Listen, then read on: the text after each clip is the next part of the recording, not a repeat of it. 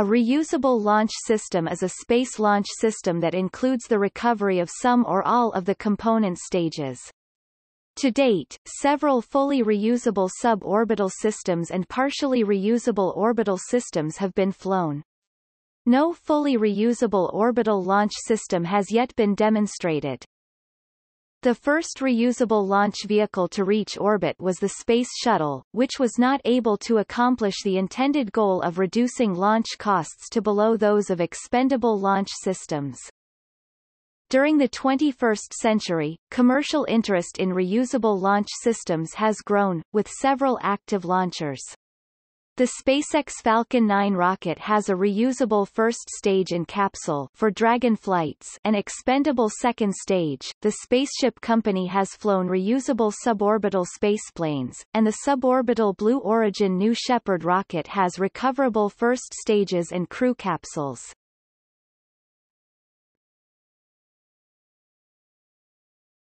Topic: Vehicle configurations. The single stage-to-orbit (SSTO) approach has yet to be proven viable, while several partially reusable two-stage-to-orbit vehicles are active or in an advanced stage of development. Expendable rockets air-launched from aircraft can be considered partially reusable if the aircraft is thought of as the first stage of the launch vehicle. An example of this configuration is the Orbital Sciences Pegasus. The Spaceship Company combination of Spaceship Two and White Knight 2 is a fully reusable suborbital vehicle with wings on both the launch aircraft and the rocket-propelled second stage. Non-rocket space launch systems provide a theoretical increase in efficiency. Topic: Landing. Vehicles that land horizontally on a runway require wings and undercarriage. These typically consume about 9 to 12% of the landing vehicle mass, which either reduces the payload or increases the size of the vehicle. Concepts such as lifting bodies offer some reduction in wing mass, as does the delta wing shape of the Space Shuttle. Vertical landings can be accomplished either with parachutes, as with Soyuz, or propulsively. The DCX is an example of a propulsive lander, and the Falcon 9 rocket is the first orbital rocket to vertically land its first stage on the ground. This typically requires about 10% of the total first stage propellant, reducing the payload that can be carried due to the rocket equation.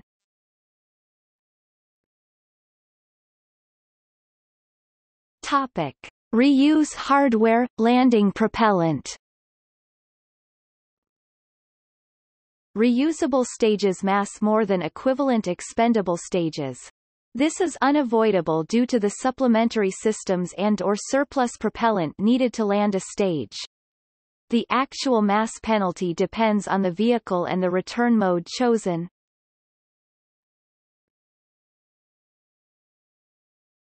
Topic: Reentry heat shielding.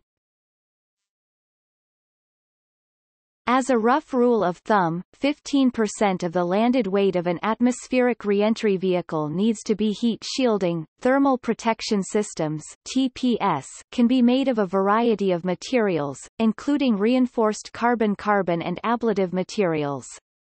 Historically, these materials were first developed on ICBM MIRVs.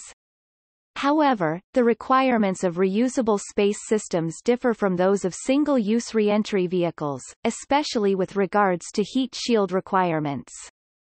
In particular, the need for durable high-emissivity coatings that can withstand multiple thermal cycles constitutes a key requirement in the development of new reusable spacecraft. Current materials for such high-emissivity coatings include transition metal disilicides.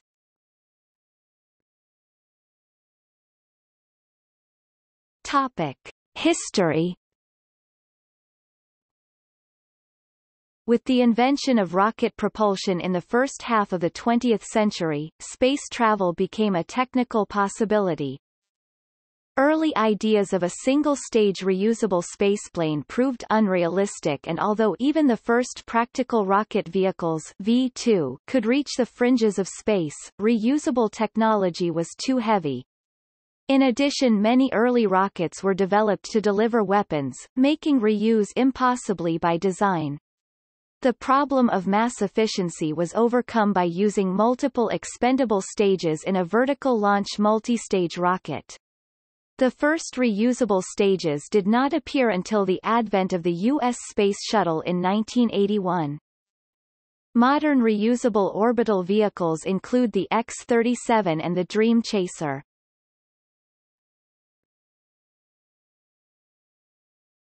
Topic: 20th century. NASA started the Space Shuttle design process in the late 1960s, with the vision of creating a fully reusable spaceplane using a crewed fly-back booster for the 1970s. This design proved too expensive and complex to develop in time, therefore the design was scaled back to use reusable solid rocket boosters and an expendable external tank. The shuttle proved much more expensive to operate over its lifetime 1981 to 2011 than an expendable launch system would have been. In 1986, President Ronald Reagan called for an air-breathing scramjet National Aerospace Plane (NASP) X-30. The project failed due to severe technical issues and was cancelled in 1993. In the 1990s, the McDonnell Douglas Delta Clipper VTOL-SSTO proposal progressed to the testing phase. The DCX prototype demonstrated rapid turnaround time and automatic computer control. In mid-1990, British research evolved an earlier HOTOL design into the far more promising Skylon design, which remains in development. From the commercial side, rocket plane Kistler and Rotary Rocket attempted to build reusable privately developed rockets before going bankrupt. NASA proposed risky reusable concepts to replace the shuttle technology, to be demonstrated under the X-33 and X-34 programs, which were both cancelled in the early 2000s due to rising costs and technical issues.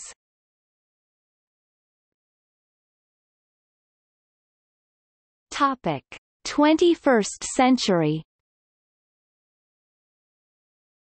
The Ansari X Prize contest was intended to develop private suborbital reusable vehicles.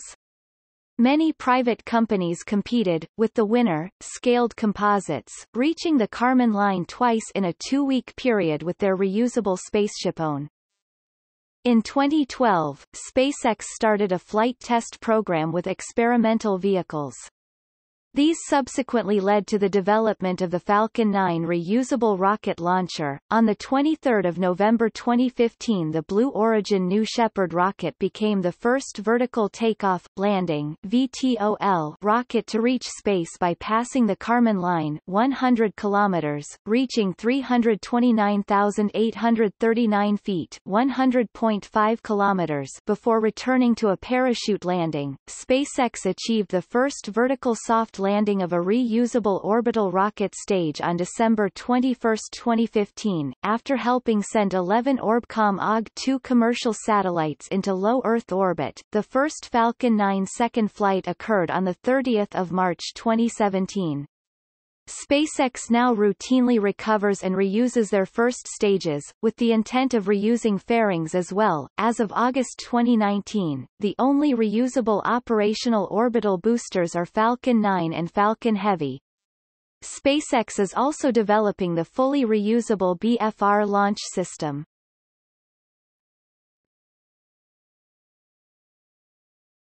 Topic: List of active reusable launch systems.